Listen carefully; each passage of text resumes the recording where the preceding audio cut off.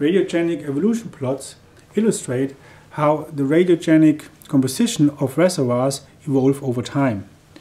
Essentially, such an evolution plot is the same as a decay plot, only that the parent is not included here, but only the daughter isotope.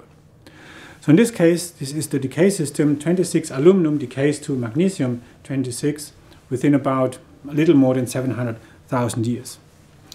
So on the x-axis is the time in millions of years, and on the y-axis is the daughter 26 magnesium relative to a normalization value.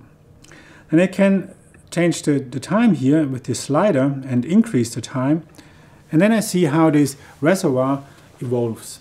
Now this reservoir is the CI chondrites. You can see how they increase over time in their radiogenic composition. Now I can add a couple of more reservoirs, these blue lines here. Now there are two lines above the CI line and two lines below. The two lines above initially had more aluminum than the CI, or a higher aluminum magnesium ratio than the CI reservoir, and the two blue lines below had only very little aluminum, so a small aluminum magnesium ratio. So the two lines above could be CAI, so the mesostasis of chondroids. Two lines below could be something like pyroxene or olivine, which only have very little aluminum but a lot of magnesium.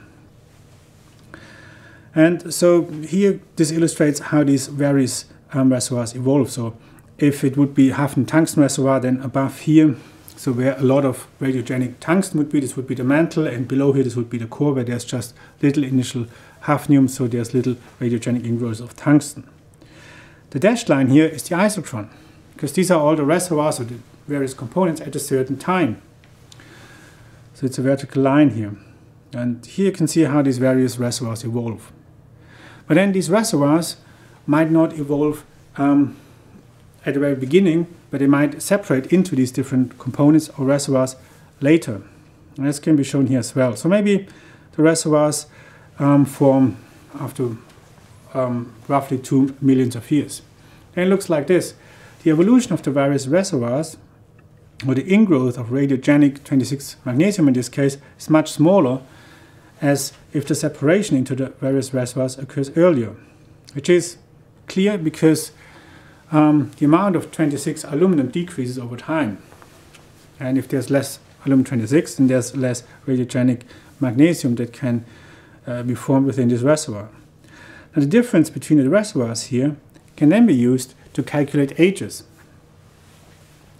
And it's clear that if the differences here are larger, the ages of the objects that will be dated are also larger. And later, the differences are smaller, they are a little younger. So this is how such radiogenic evolution plots can be used to illustrate how the various reservoirs evolve over time.